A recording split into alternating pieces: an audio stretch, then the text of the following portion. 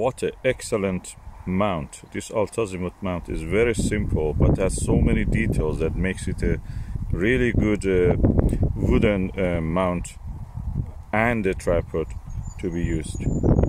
No matter how much the optics is bad, the mount and the tripod compensate for it. Very simple design. I will show you a few details.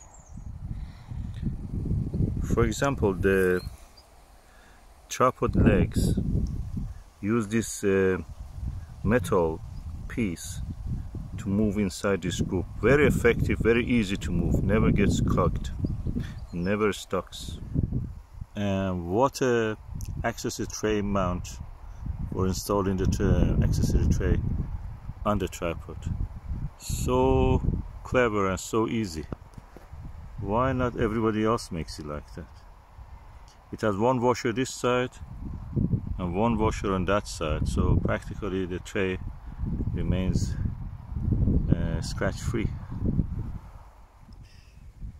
It didn't take me much at all to put the mount on the telescope. It just pops in.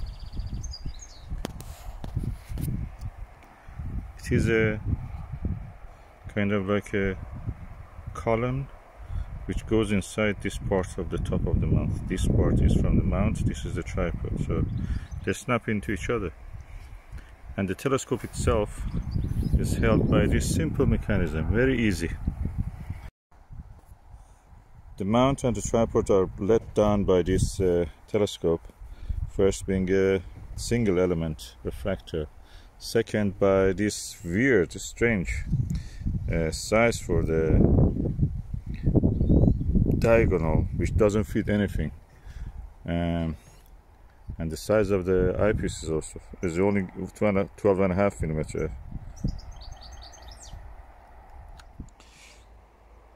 No matter how much I praise the mount and the tripod, the telescope optically is poor, and worse than all is that the actual star diagonal is not the standard, so you cannot use the standard Japanese style eyepieces on this. This is a weird style known as standard eyepiece, and only 12.5 millimeter, so it's not even wide enough to use the telescope easily.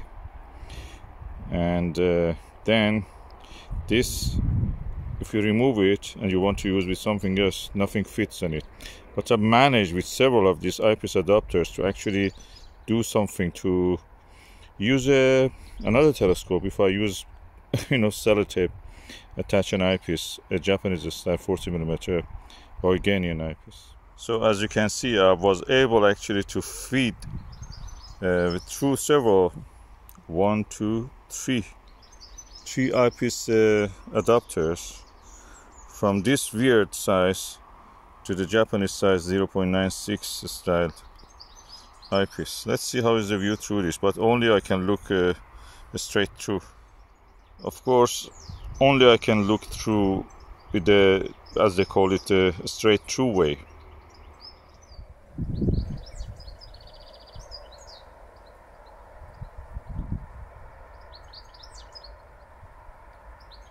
And of course the image is reversed. I may turn it the correct way upward, but when you use without the star diagonal, the image is upside down. The good thing is that the optics of it is actually not blocked by one of these stoppers inside, so it's not as dodgy as some other ones. That is the image through the finder.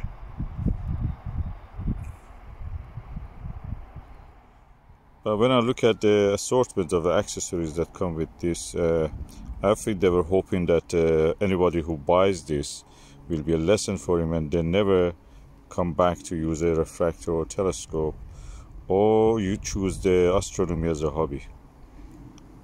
That is so bad.